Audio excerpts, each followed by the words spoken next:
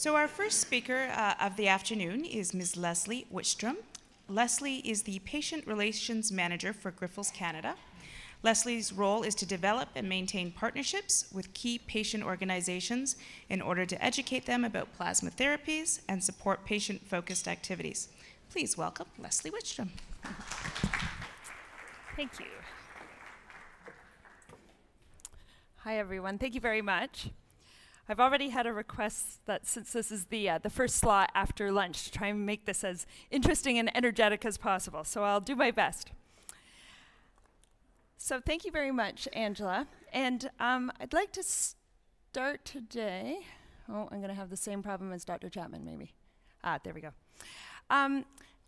My presentation is going to segue very well into Dr. Chapman's today. As we know, Dr. Chapman spoke quite a bit about augmentation therapy, and the basis of augmentation therapy is blood plasma. GRIFOLS is primarily devoted to plasma-derived therapies used to treat a number of rare diseases, including Alpha-1 antitrypsin deficiency.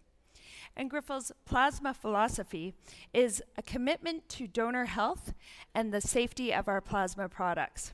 And you're going to hear me say that many times over the next little while as we go through the presentation. So, what is plasma? Well, plasma can best be described as the liquid portion of the blood that contains the proteins, enzymes, and antibodies that allow most of our bodily functions to work. There are other very important parts of blood, of course, like red blood cells.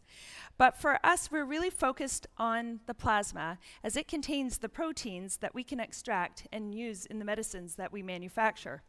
And as you can see from the display up here, the proteins are a very, very small portion of the blood, just 7% there. And you can see the alpha beta globulins are just 21%.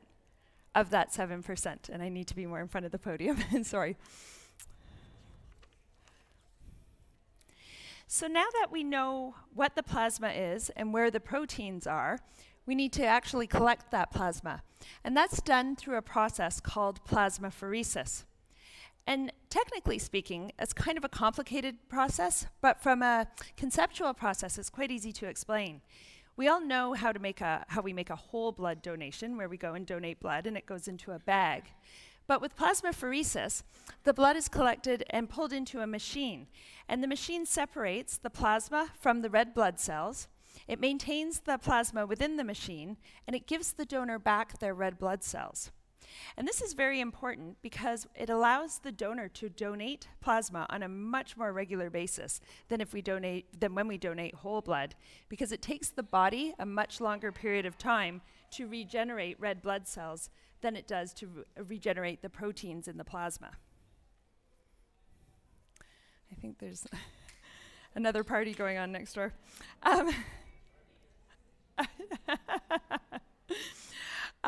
So GRIFOLS donor centers must be strictly regulated.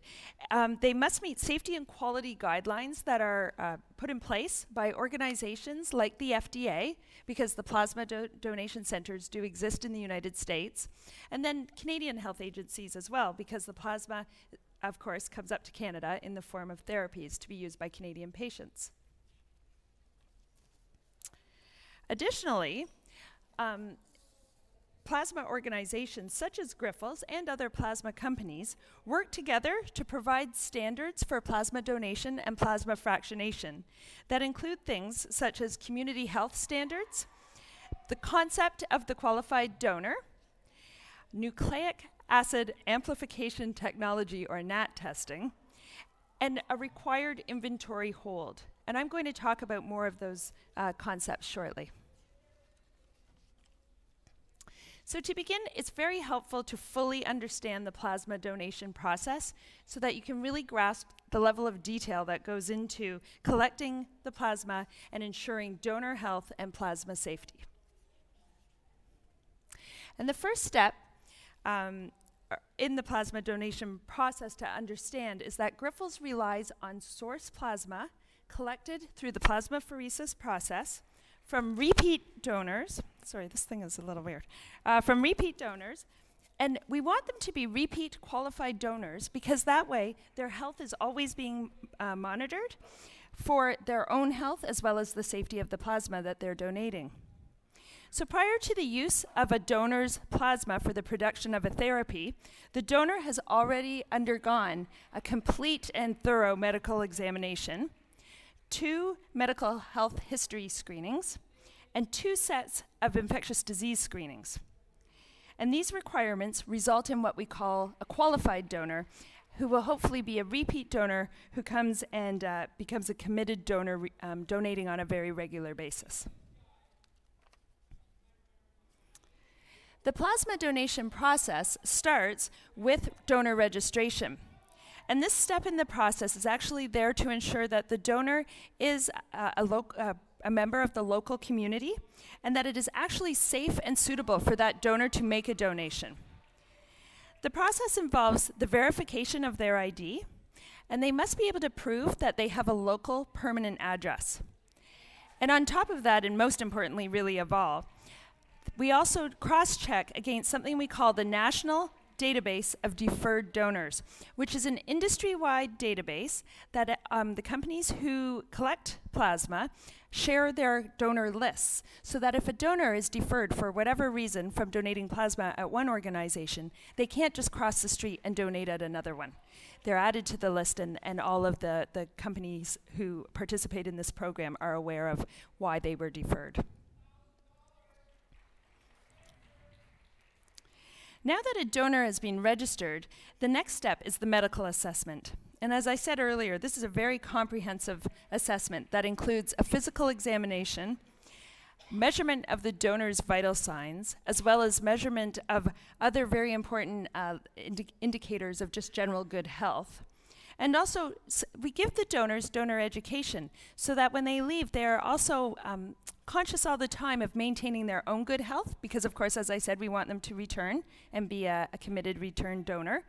And also, we inform them of the importance of the plasma donation that they're making, and what we do with that plasma, and the medications that it goes into, including Alpha-1 antitrypsin deficiency.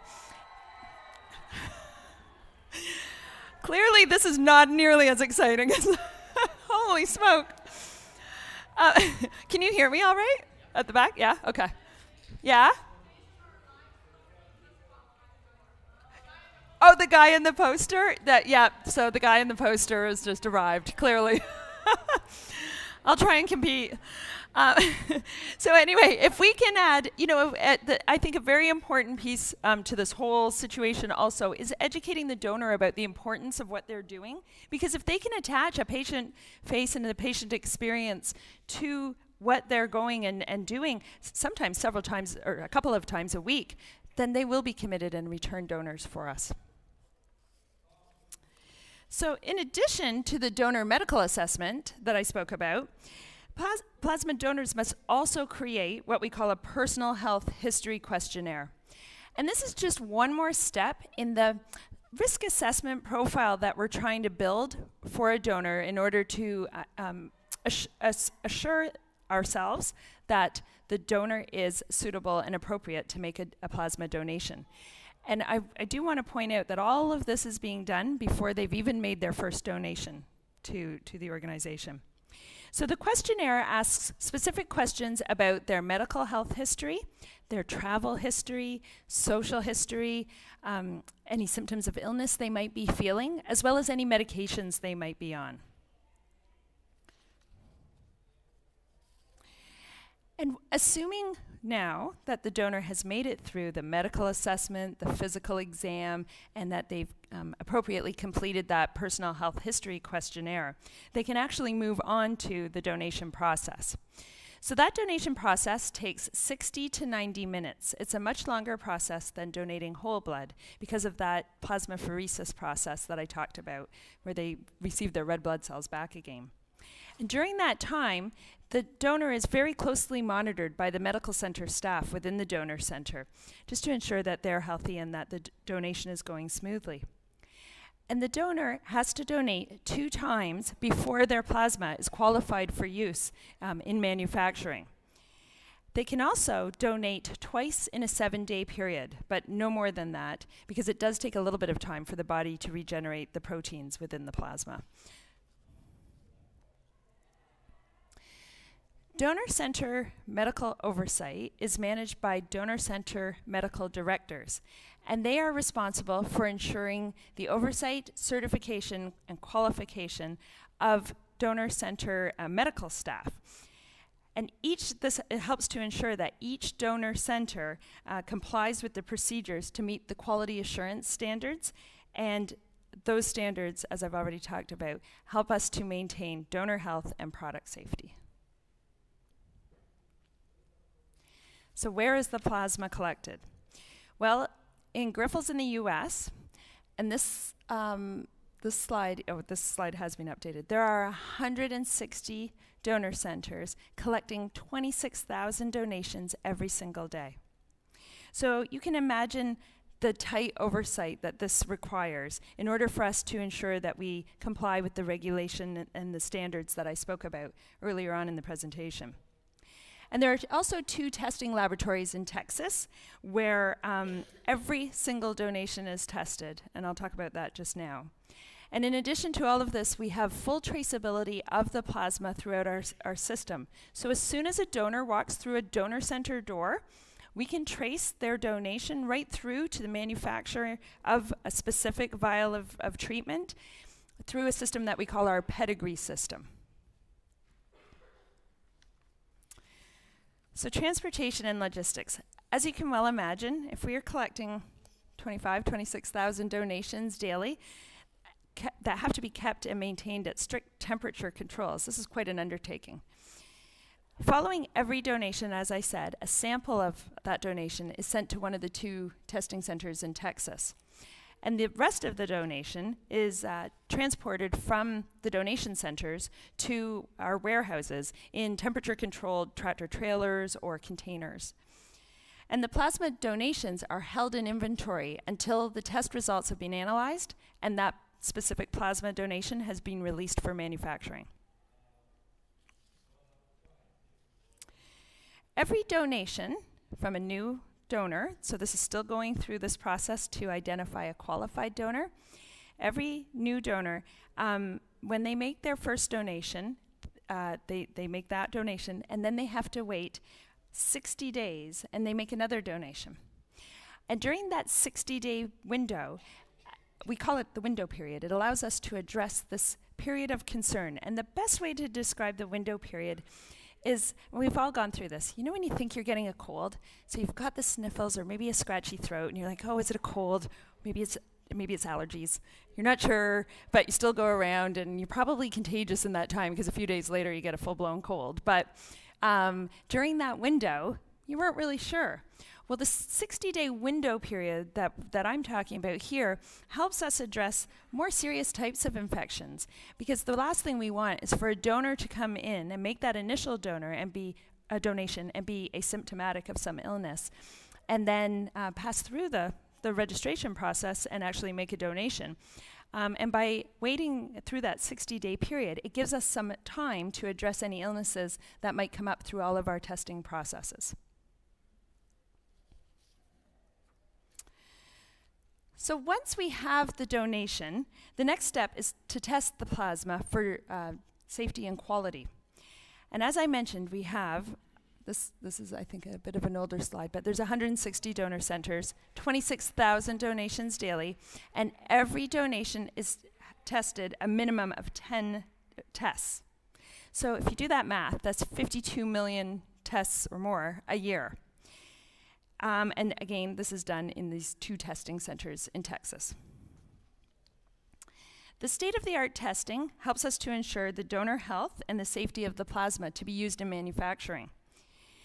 And this includes testing for pathogen and other donor health markers.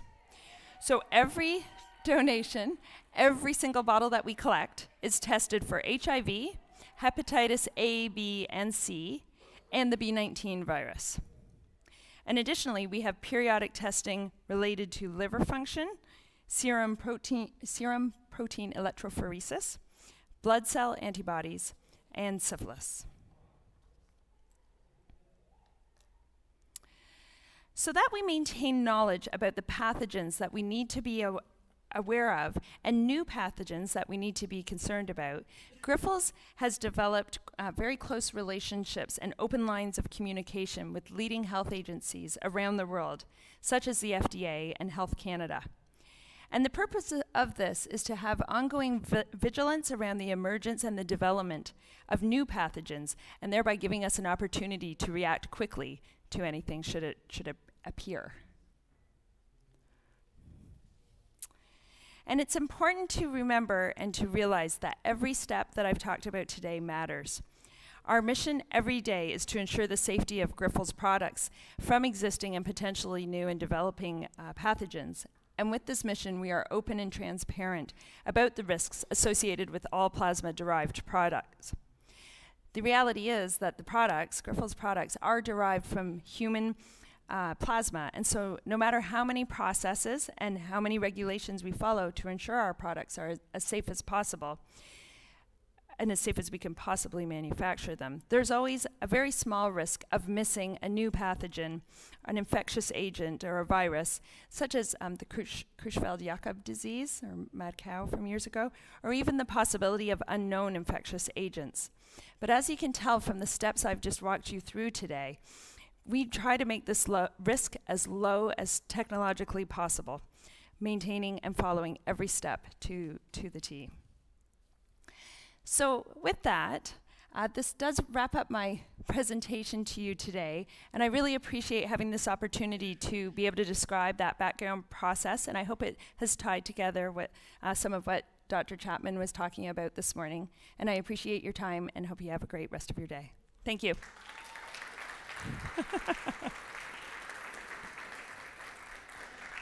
Oh, thank you, Lesley. Bob, do you have a question for Lesley?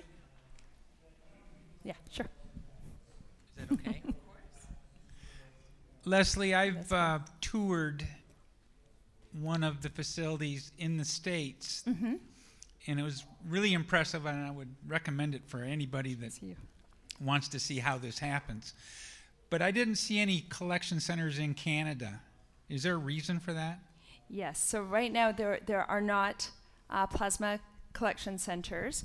The blood system in Canada is completely different and is managed by two regulatory bodies, national bodies. And that is a discussion that's going on, but that would be managed and maintained through those blood systems. Quebec is here in Quebec, and Canadian Blood Services manages the other donation centers. There's some industry changes happening, but not within GRIFOLS. There's a lot of discussion about it right now. It's a hot topic. Anything else? Oh, yeah. Angela?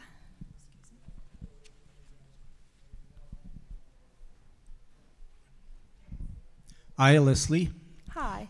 Most of the plasma is collected in the States. Yes. So is the plasma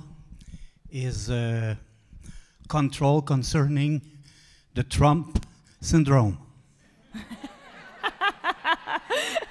That's the best question I've ever gotten.